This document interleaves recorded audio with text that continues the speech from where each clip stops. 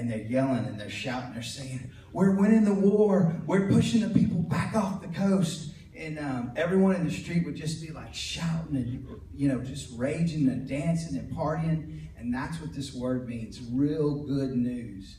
So Jesus uses this to describe his message. So like what he's saying is, the good news is God's reality is now invading earth.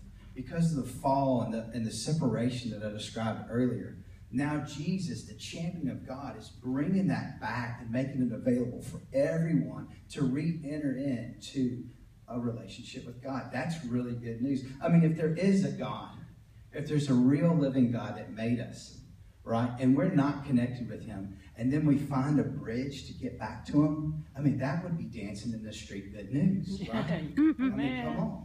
That's what Jesus is trying to communicate. Now, the word evangelism, honestly, doesn't sound like good news. Often, Christian culture with Christians, it doesn't feel good to communicate about Jesus for different reasons.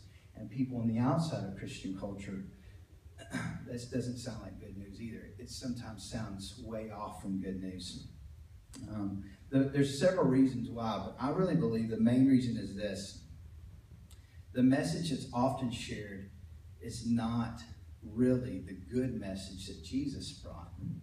It's a twisted message. It's a manipulated message. It's not the clear message of Jesus.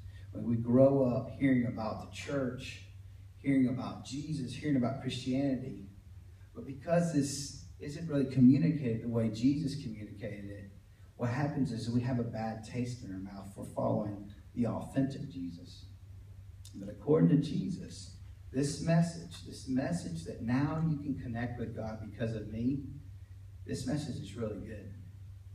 In verse 15, he invites us, not only he shares this really good message, but he says, repent and believe. Simply put, he invites us to rearrange our lives. He invites us to rearrange the way that we live based on this message.